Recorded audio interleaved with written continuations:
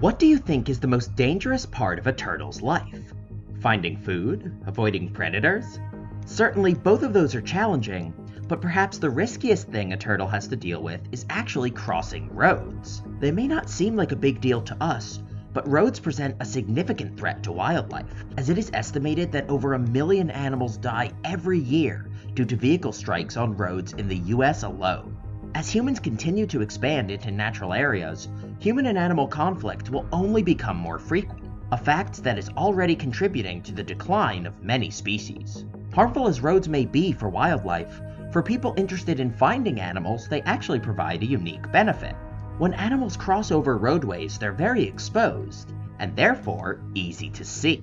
For attentive wildlife lovers, this means that even rare or well-camouflaged animals can be found much more easily than they could be in habitat, something that is held true for us today. Alright, so we are racing to the scene. My mom just spotted a spotted turtle, pun intended. I've seen quite a few in this area. They are locally abundant, but actually very rare in this region, even considered endangered. And I know it's a very important target for everybody here on the trip, so we are going to do everything we can to actually get this turtle on camera. I saw him. We're gonna move off the road. All right. Right here, because he's actually about to come back on the road. All right. You guys see him? I didn't see him yet.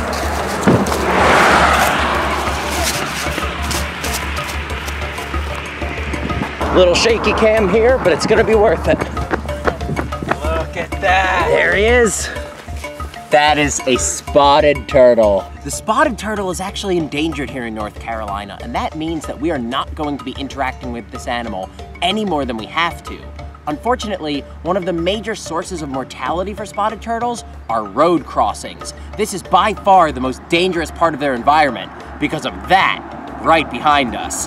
Cars are way faster than turtles, and they do not stop for them. So to make sure that this endangered species does not get killed on its way towards the forest over here, we are gonna help it out, take a certain liberty, and cross it across the road very gently. Now, if you ever wanna cross a turtle, make sure you're supporting its whole body, make sure there's no traffic, and we'll just gently carry it across the road, well off into the vegetation here. We know it wanted to cross the road because it was pointed in this direction, and now it has done so safely. Now we have a bit of rain moving through, so we're gonna try and make this quick, but Emilio, why would this turtle be on the road in the first place? Well, there's two possibilities. The first is that it's moving from one feeding site to another. These turtles are aquatic and they are omnivorous. So when they're in the water, they're gonna be eating algae and plants, but they're also gonna be preying on small animals, such as invertebrates, like crustaceans, earthworms. They're also gonna be eating a couple vertebrates, such as small fish. Exactly. Another possibility is that this turtle is moving to a breeding site. Reproductive activity actually peaks in May here in North Carolina with this species, and they're really active between the months of April and June. So it's actually very likely that this is a female turtle either going to lay her eggs or just coming back from building a nest. Roads crisscross all of the aquatic habitat in this area, so these turtles are forced to move through this habitat every year. Like we mentioned earlier, spotted turtles are endangered here in North Carolina and throughout their range. So it means that it's very rare to actually get an up-close encounter with one of these turtles. But here, Spencer, you see them pretty often. We are actually on one of my running routes right now. At this time of year when they're most active, I will see at least once a week out on my runs on to move these guys off the road.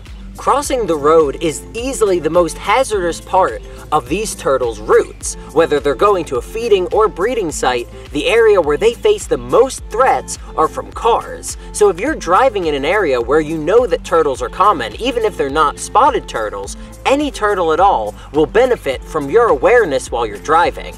If you're out driving and you see something that might be a turtle, it always helps to slow down and keep a sharp eye out. This was such a special encounter. Harrison and my life are spotted turtle, and you too, right, Emilio? Yep, mine too. Spencer, I know you see these guys somewhat frequently, but still, this was so cool. Can't thank you enough.